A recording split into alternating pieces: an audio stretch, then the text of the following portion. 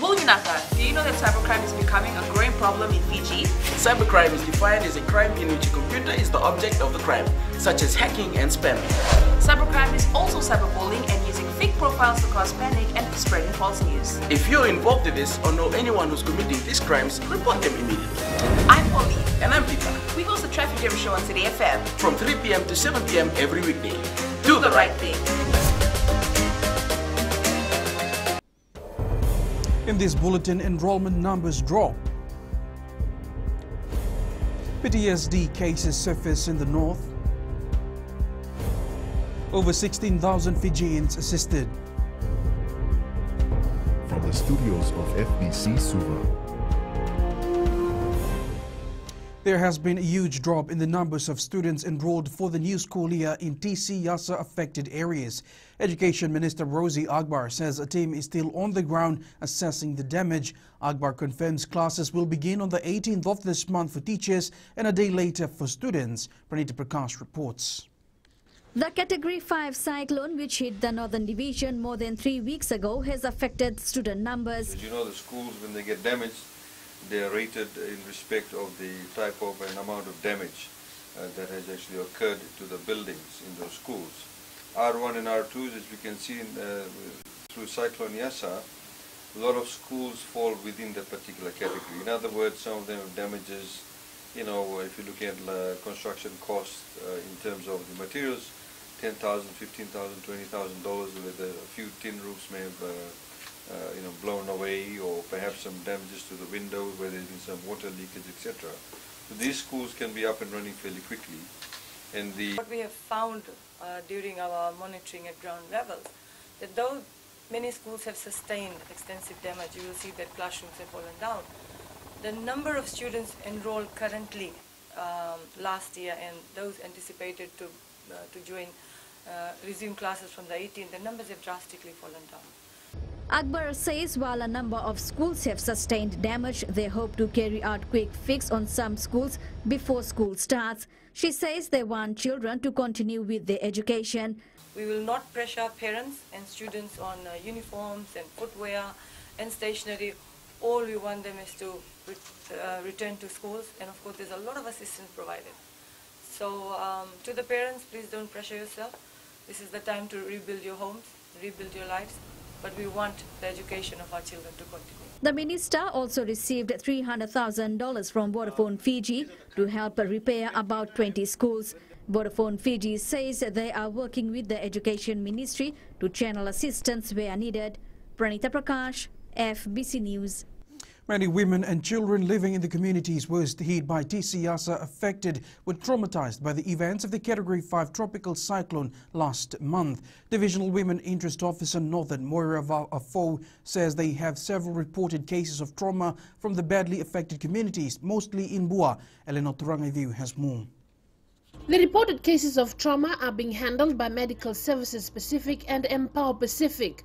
The two agencies have also identified some post-traumatic stress disorder cases in communities already assessed and are revisiting them. Mostly we have spoken to women, and now that we have the child services come in, we have also identified some children who are traumatized and need some counseling. Along with the various UN organizations and partner agencies, the ministry has visited and provided psychosocial support to all badly affected communities in Madhuata, Lakonrove, and are almost done with Mbua. For the most hit places, the story is the same, how they have been traumatized by what had happened.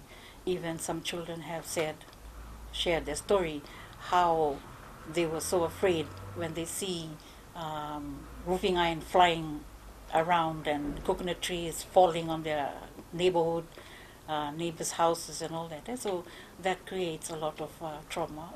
As a way forward, the ministry and the UNFPA will be establishing women and children-friendly spaces to provide continued psychosocial support and counseling. When people are traumatized or have problems, they don't speak about it until they are provided with that environment of which they can speak freely and report or share whatever they are going through.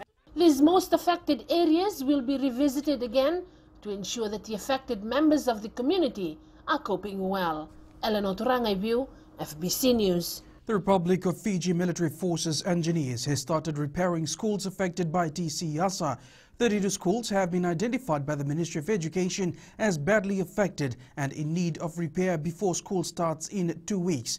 Wasting no time, Republic of Fiji Military Forces engineers get right into school repairs after all schools used as evacuation centers were cleared late Sunday evening. On these schools, cleaning up with the community and also the management of the school. The unavailability of bitumen could further delay the fixing of potholes that have become an eyesore to many road commuters. The Fiji Roads Authority says the only option to properly fix this issue is to reap and rehabilitate parts of the damaged road. However, they will continue to focus on repairing potholes in the interim. FRA had spent $3.5 million to repair potholes on 36 kilometers of road around Suva before Christmas break. Acting Chief Executive Kamal Prasad says pothole repairs will commence once raw materials becomes available. What happened is we had run out of bitumen and the supply didn't have any more bitumen, so we had to stop until this Christmas break now, and we still don't have bitumen at the moment, and it arrives on 12th of this month when we can restart our rehabilitation works, reconstruction works for this pothole. Prasad adds that the lack of qualified contractors is also hindering repair work. The Fiji Red Cross Society has assisted over 16,000 Fijians in TCYASA affected areas. They will soon begin with their second phase of assistance, with primary focus on those who missed out during the first round of relief pack distribution. Fiji Red Cross currently have over 18 volunteers on the ground assisting those in need of help. First one, we're going to do another sweep starting for the next 2 weeks, just to go all through the areas and just to find out where we've missed, and families that we may have missed. And we're thankful for things like Facebook, because people are contacting us through Facebook. With many businesses in Nadi badly affected by the pandemic, this has not stopped them from reaching out to help other Fijians affected by Tropical Cyclone Yasa. The Namaka-based business Farmboy has teamed up with Hare Krishna Movement and the Sikh Sangat in an effort to help families who still need assistance. Details with Filipina Kaso. The assistance that will be provided by this group is aimed at families in Vanollevu that may still need help. Basically covering Matwata and Bua area, badly affected by cyclone. We will be giving cooked food, and the Khalsa group is funding the raw vegetables and hardware. Donations have been in cash and kind from members in Nadi and Lautoka, and they're aiming to get it to the north as soon as possible. The Food for Life program, we will be doing free hot lunch and hot dinner every day, and estimating about 6,000 plates per day. Even we are taking cash, so asking to people what they need. No? If they need like anything, what they need, same time we can buy and give to him. The Sikh Sangat through the Khalsa Aid will be heavily involved, also on the ground, as they look to assist any family that is still in need. The first batch of assistance was also sent yesterday morning. Filipina Kaso, FBC News. Hari Punja and Sons will be setting a new brewery in the country, a joint venture with Taula Beverages Company Limited of Samoa. Hari Punja and Sons Chair Hari Punja says the brewery will employ a highly qualified team with European training as well as the latest German technology to produce top quality products in accordance with the industry's manufacturing standards.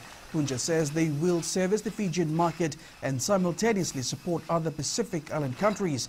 The new facility will be established on a 6-acre property in Suva, housing the brewery, state-of-the-art logistical facilities and an office building. Punja adds that the company intends to brew a variety of beers suitable to meet customer preferences. Up ahead, young flying Fijians look inspired by Kolinisau. And the first 2021 competition starts today.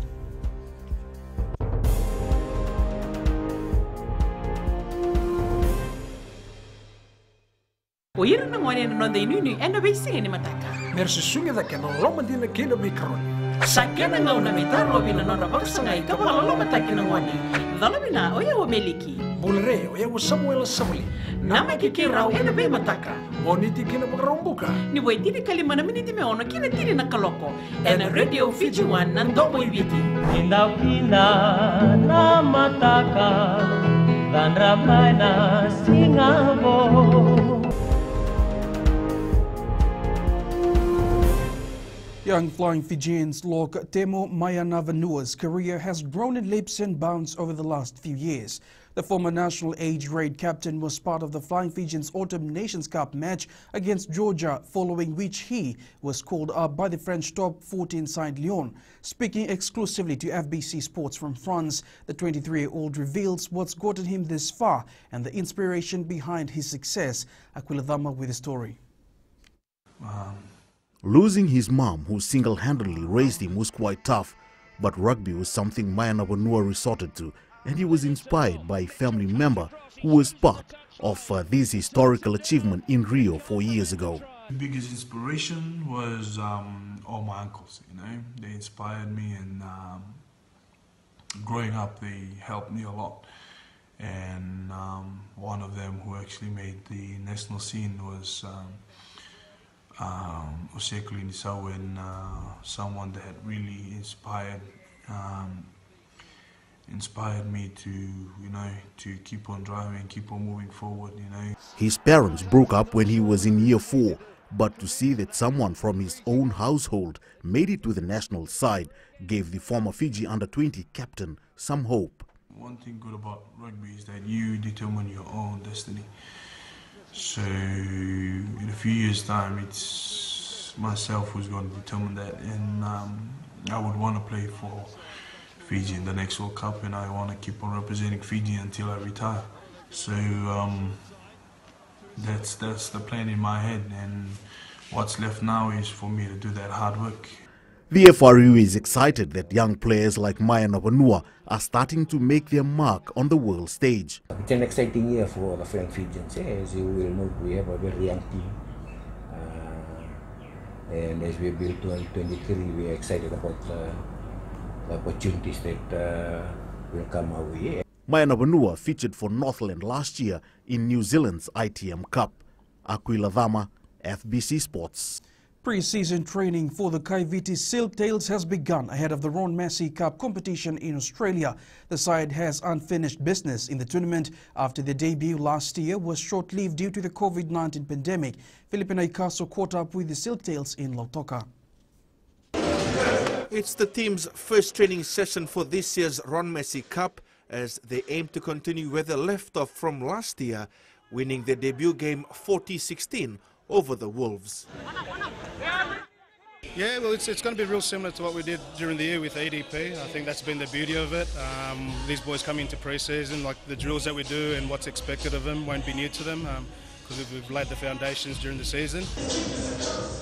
The next 8 weeks for the Silktails will be crucial, especially with the side leaving for Australia later this month in preparation for the competition. We are all selected here for a purpose, and that is to represent the Kaiviti Silktails team.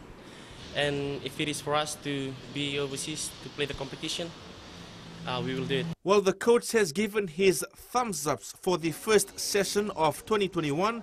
They will need to up the ante in the next few weeks. We're doing a quarantine at Runaway Bay on the Gold Coast.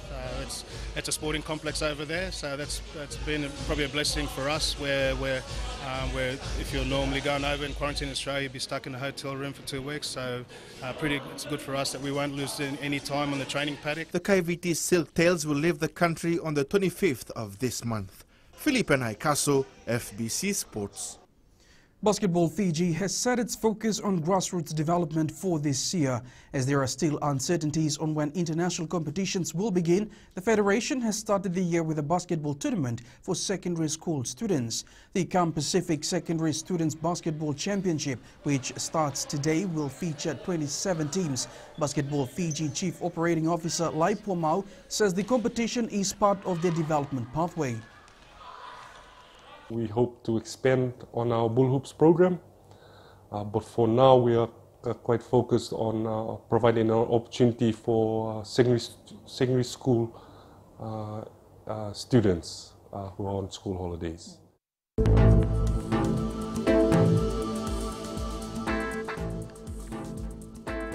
Occasional rain, heavy at times, and a few thunderstorms can be expected today. Localized heavy falls may lead to flash flooding of low-lying areas. And that is your FBC Morning News. Do join us at 1 p.m. and 7 p.m. for our major bulletin. Have a great day.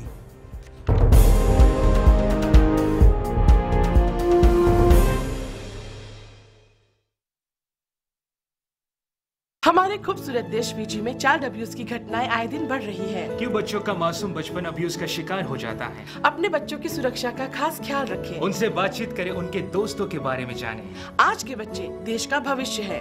मैं दीप्ति और मैं मोनिश, आपके हमसफर। शामिल हो जाए हमारे साथ Monday to Friday 5:45 AM से 10 AM तक रेडियो फिजी 2 देश की धड़कन पर।